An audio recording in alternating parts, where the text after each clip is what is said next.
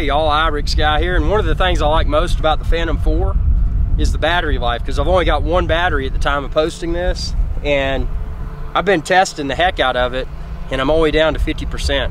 What I want to do now is perform a test to see if we can get, it's somewhat windy out here, to see if we can get the tilted horizon issue. The issue where the camera is not horizontal with the horizon. I think that should be fixed.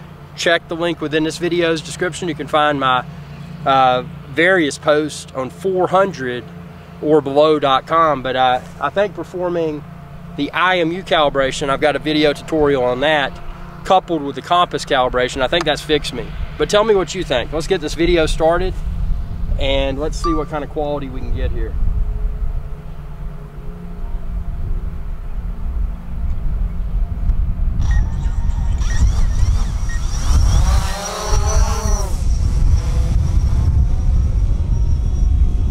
Obviously, I'm not in sport mode or anything, but I am going to fly it kind of abruptly to see if we can get any tilt. Obviously, at a safe and responsible altitude.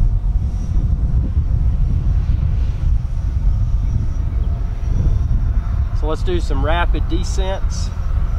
Let's do some close to the ground here. I'm getting the props in that shot. I can see that. So far, everything on my FPV view seems to be level.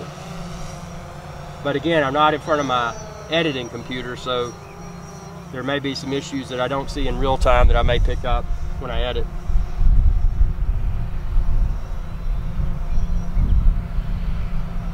What's really impressive is how well this Phantom 4 handles wind.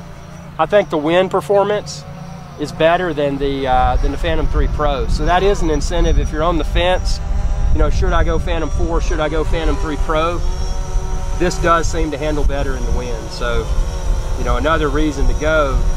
Obviously, it's probably going to cost more with for the Phantom 4, but it's just another reason to consider Phantom 4 over Phantom 3 Pro. With that said, Phantom 3 Pro is one of the best drones on the market today, in my opinion. I feel the Phantom 4 is the best, but the Phantom 3 Pro is, I mean, they're neck and neck. And I'm basing that upon the fact that I don't, even though I admire that they included obstacle avoidance from a safety perspective, it's not something I'm concerned with because I fly line of sight to be safe and responsible. So for me, that's of minimal value. But that is something you get with the Phantom 4 that you do not get with the Phantom 3 Professional.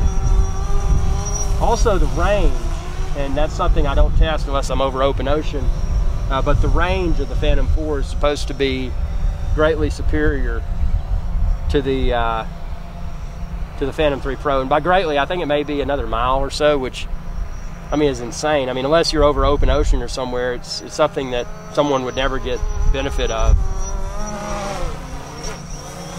Okay, I did a little jerk right there. I'm going to be curious to see if that camera jolted for us. There's a dog over there. Let's go harass him.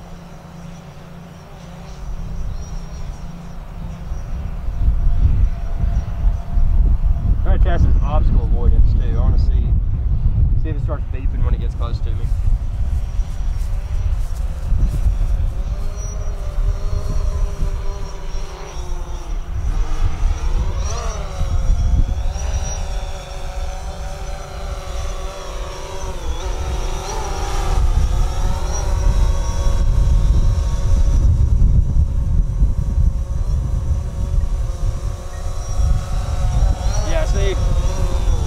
Obstacle avoidance wouldn't let it hit me. But I think the video stability is great. Tell me what you think. Be sure to subscribe. youtube.com/IRIX. Thanks for watching. Y'all have a good day.